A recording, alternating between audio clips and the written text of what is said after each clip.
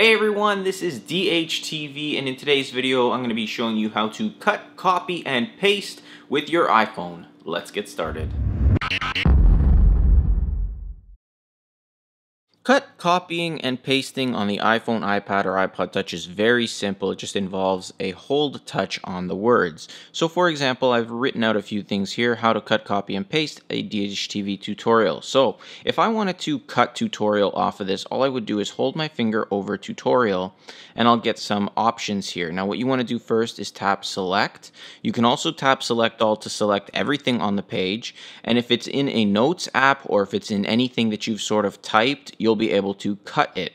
If you haven't typed it, if you're doing this to a website on, say, Safari, you'll be able to copy the text. So for this example, we'll cut tutorial right out. We'll cut that out. And let's say I wanted to place it down here. You just hold on the section you want to place it. And now you'll have a paste tab here. And if we tap on that, tutorial's now selected down there. Now, in the same sense, if I wanted to highlight and copy DHTV, I would hit select. It would select that word, and then I can tap copy. And let's say I wanted to put it beside, I would just tap beside it and tap paste. So the same process with pictures, it's the same process with all words. So as I talked about earlier, if you select all, it'll select everything. You can copy, cut, you can do various things with that.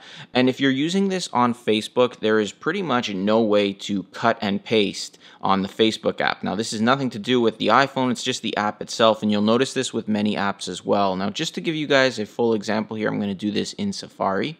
So if I tap on Safari here, you'll see it brings up this page. Now let's say I wanted to select this whole paragraph. Now I'm going to highlight, it's only going to select the one word.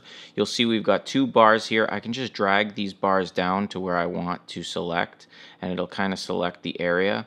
It's a little bit tedious, especially if you're in different modes. If you're in portrait mode, landscape mode, it's a little bit harder to move it around, but you can see I grabbed that paragraph. I could copy it. I could go back to my notes application here. I could just tap and paste it, and there it is with the link. Anyway guys, I hope you found this video helpful and enjoyable. If you did, take a quick second to hit that like button and share it with your friends on Facebook or Twitter. It helps out the channel and it helps other people find these videos as well. If you're also interested in more videos like this one, don't forget to subscribe to the channel and it'll notify you when I post a new video. And if you have any questions, feel free to leave them in the comment box down below. Thanks for watching. I will see you in the next one.